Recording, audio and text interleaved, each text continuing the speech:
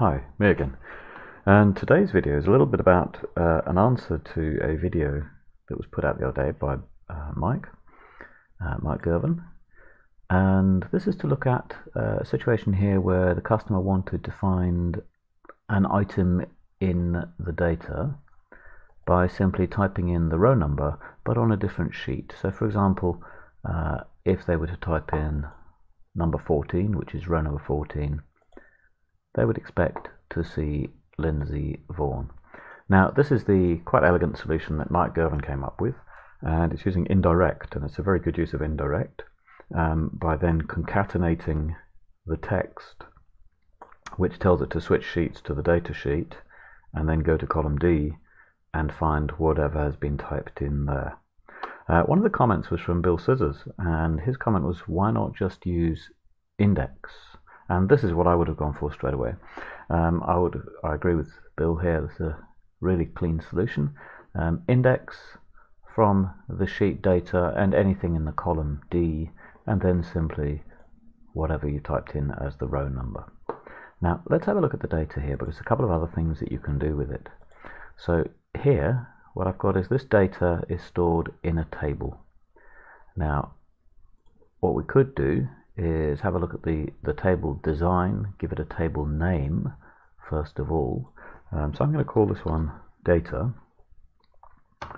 and this has also got a column called data and another column called scores, and this gives us a little bit more versatility.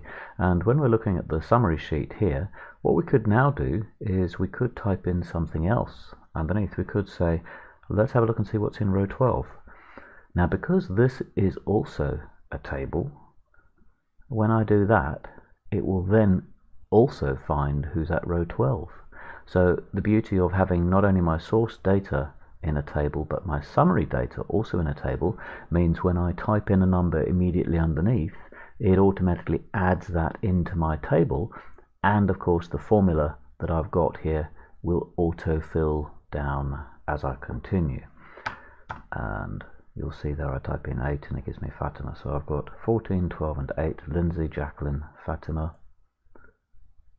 And when I go back to my data, 8 gives me Fatima, 12 gives me Jacqueline, 14 gives me Lindsay. Now what about if someone typed in a 5? Well, it's going to give me, it's not going to find it, it's going to give me a 0 value because it doesn't have any data in cell 5.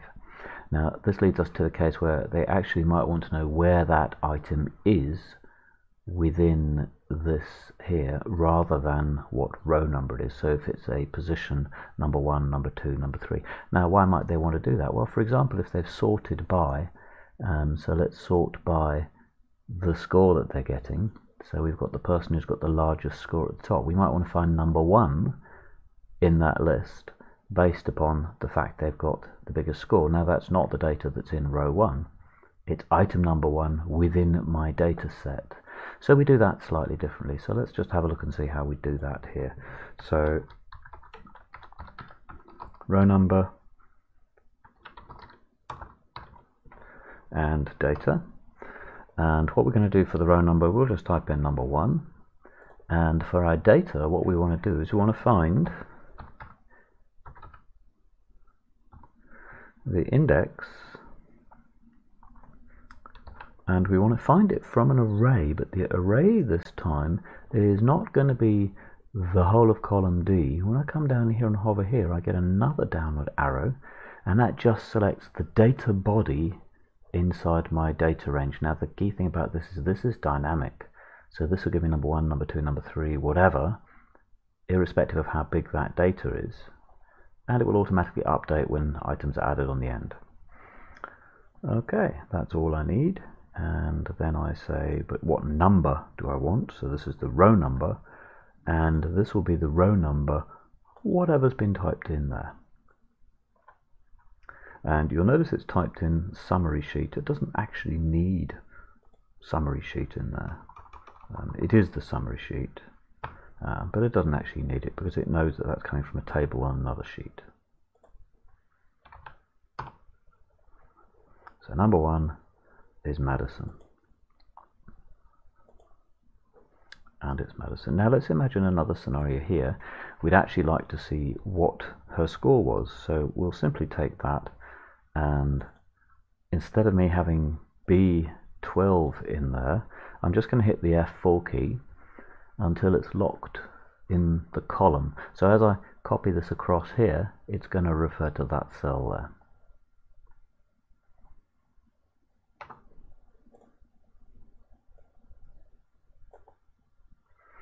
Now what this is now doing is giving me the percentage score. And the reason it's giving me that percentage score is because as I copy this one across to the right, it's not relative, so it copied this one across to the right for what it's referring to the index from. And this one is referring to data, and if you look here in this one, that's referring to data scores. Okay, clearly I could just format that as percentage, and we'll be able to see how much they've got. And again, if I turn this one into a table, so Control T and enter, this now becomes dynamic as well, so I could now do 2 and 3 to get the first, second and third person by name and with their percentage score.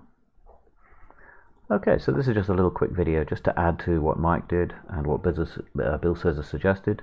I hope it's been useful, and thank you for listening.